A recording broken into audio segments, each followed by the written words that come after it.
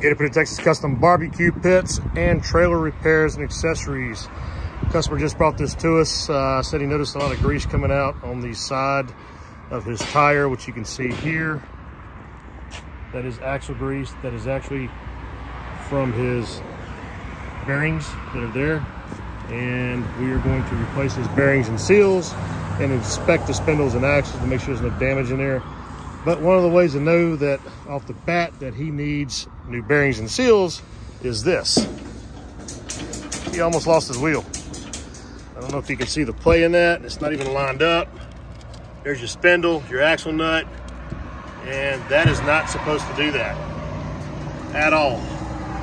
So when you replace one, you might as well replace the other, because chances are it's gone as well or about to go out.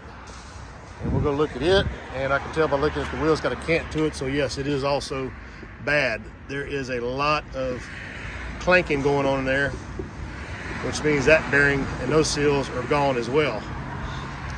He has on this side a bearing buddy. We're going to replace all that. But that is one way of knowing if you have seals that are going out. That would be at the point that you would replace them. When you notice that wheel over there, this one, he is lucky this didn't overheat, seize up, and snap off and go flying down the highway, because that's about where this was about to be at, to go down. So luckily he got it to us. Rich Robin, Gator, Texas, Trailer Repair and Custom Barbecue Pits.